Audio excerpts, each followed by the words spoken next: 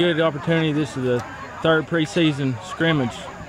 Yeah, I think we've steadily improved. I'm really happy that we got a lot of our younger guys in. I don't know if we got them all because of the playing 4-quarter deal, but felt like we've improved, gotten better in our special teams especially. So we got the Jamboree tomorrow night, so we're going to try to improve in that one, and then got Lenore City Monday for our final scrimmage. So we're into the scrimmage mode instead of practice mode, I guess, here lately. But it's getting a lot of kids, a lot of different work. So I'm pleased with that.